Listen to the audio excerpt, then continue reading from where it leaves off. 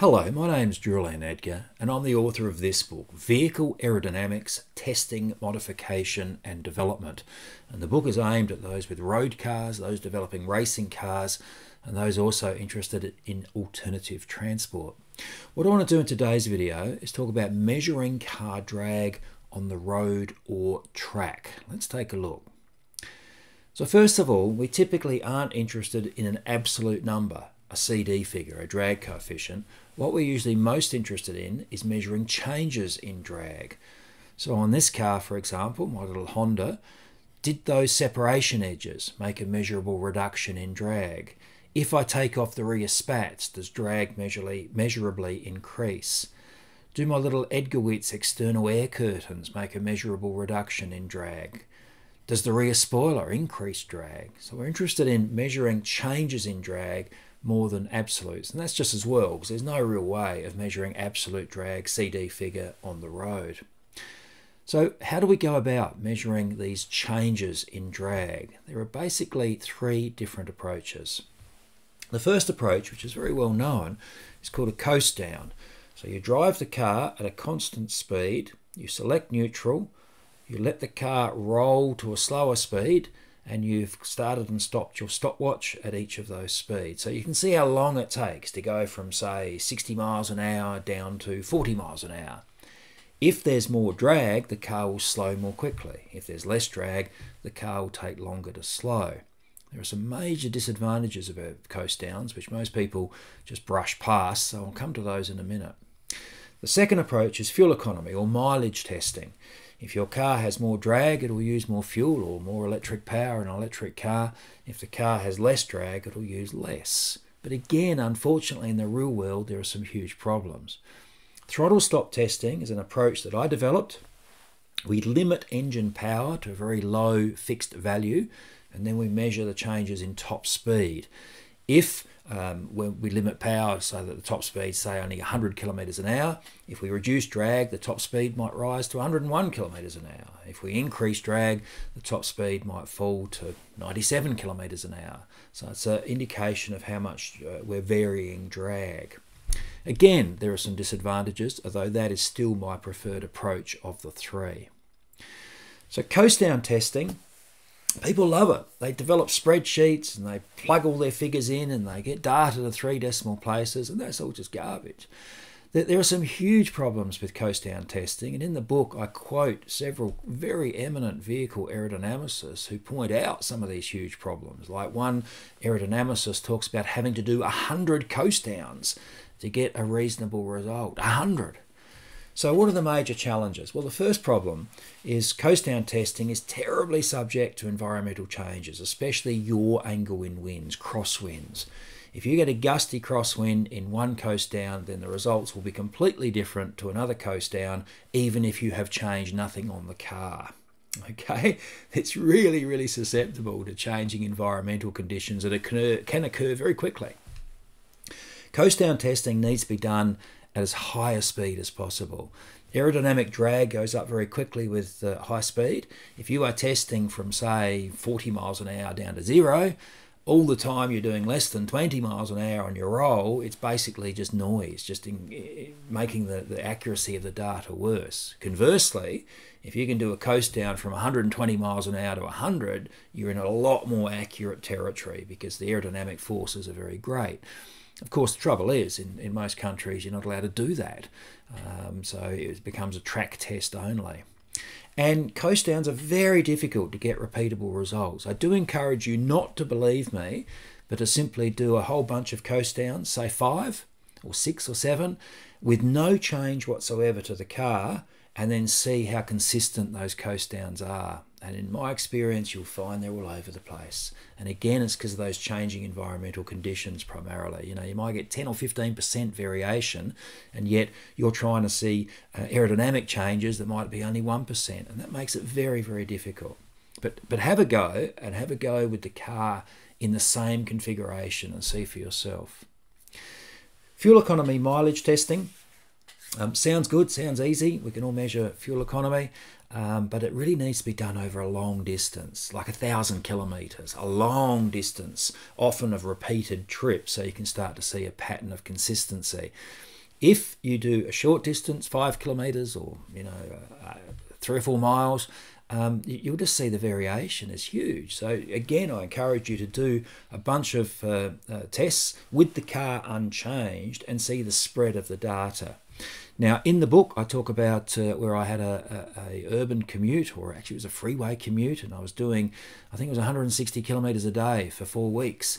And I got very, very consistent mileage results. And so when I made an aerodynamic change, I was pretty confident that that aerodynamic change was being measured accurately. But that's almost what it needs. You need to be already doing a long trip as part of however else you're using the car.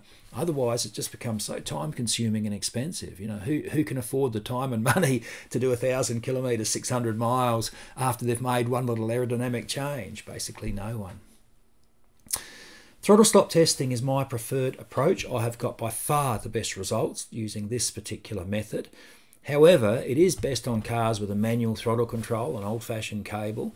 If you do have a car with electronic throttle control, you need to make a few measurements to be certain that a given fixed throttle or accelerator pedal, if you want to call it that, always has the same throttle blade position or engine output.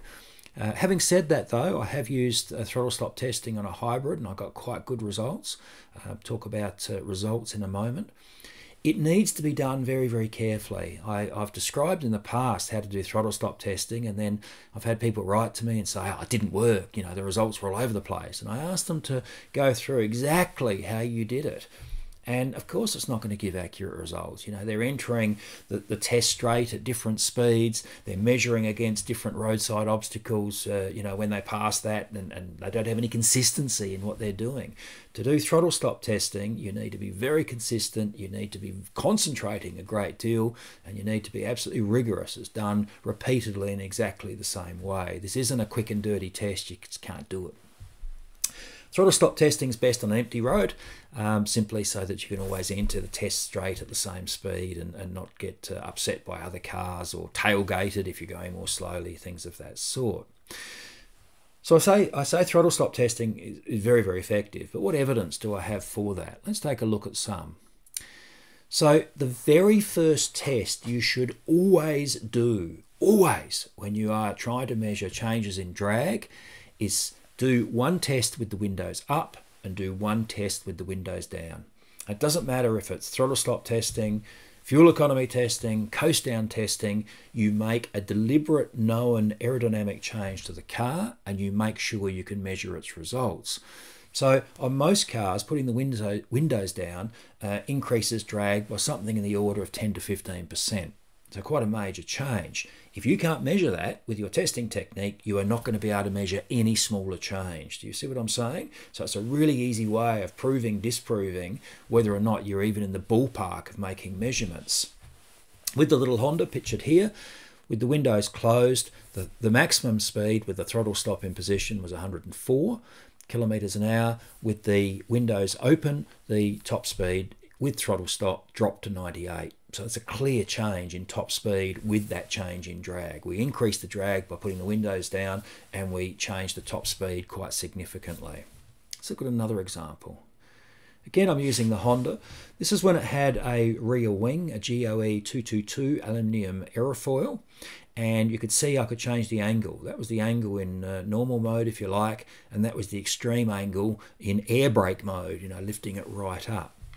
And over here, I've got the wing angle, just measured with a level across the top of the wing, reference angle if you like, and then I've got the maximum speed that was achieved in throttle stop form. Remember that the power of the engine is limited. So plus 10 degrees, 103 kilometers an hour, plus 5, 103.5, plus 3, 101, minus 5, 99.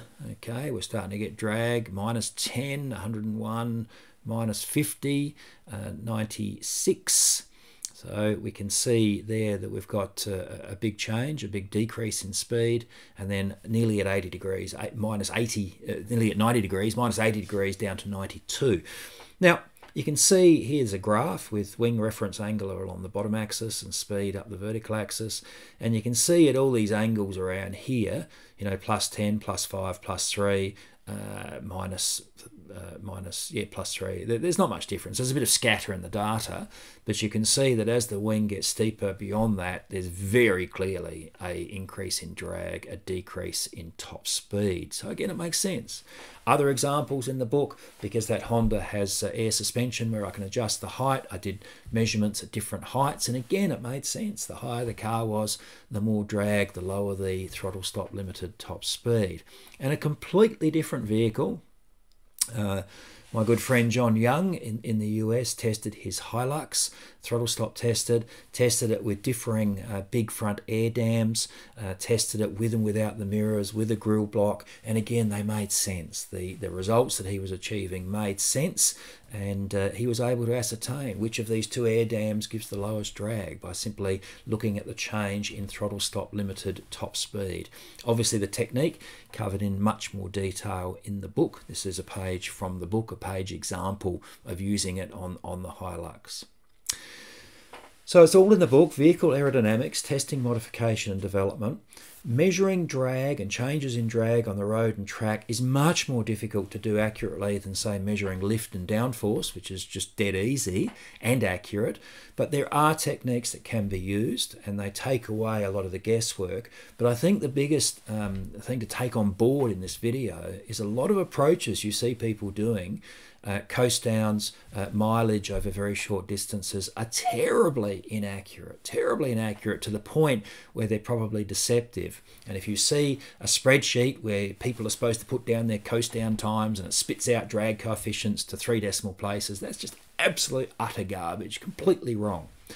On the other hand, throttle stop testing can give you a pretty good guide, but it has to be done rigorously, and obviously it suits certain cars more than others. The book's available now. It's not a cheap book. It's nearly 800 images and 500 pages and 170,000 words, an inch thick. It's not going to be a cheap book with that print costs. But I think when you read that chapter on testing drag, you'll realise that so much of what you see more broadly, especially on the web and discussion groups, is completely wrong. And you can very quickly prove that for yourself by doing runs with the car unchanged and seeing how consistent they are. It's a really good way of doing it. And of course, then if you get good consistency with the car unchanged, winding the windows down will give you a very good comparison. Is drag considerably higher with the windows down in the way you are measuring it? Lots of fun there. Lots of really interesting results that can be achieved. Thank you.